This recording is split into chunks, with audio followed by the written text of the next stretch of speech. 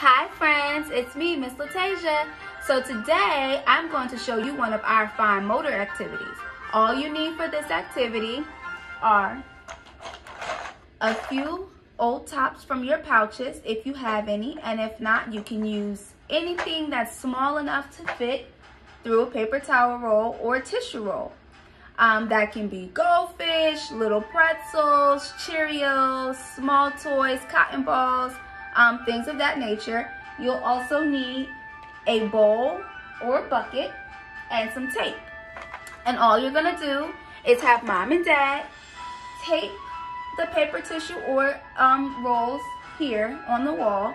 You can do straight, you can do diagonal, and we're just going to see how fast the toy falls into the bowl. And now what's fun about this activity is that now you can count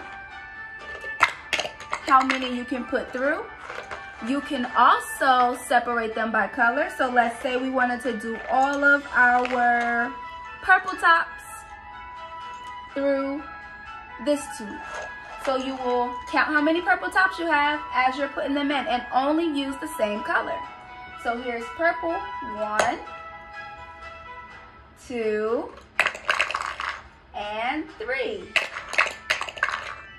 That'll help with color recognition, fine motor skills, and it's also just a fun activity to do at home. The kids will do this forever.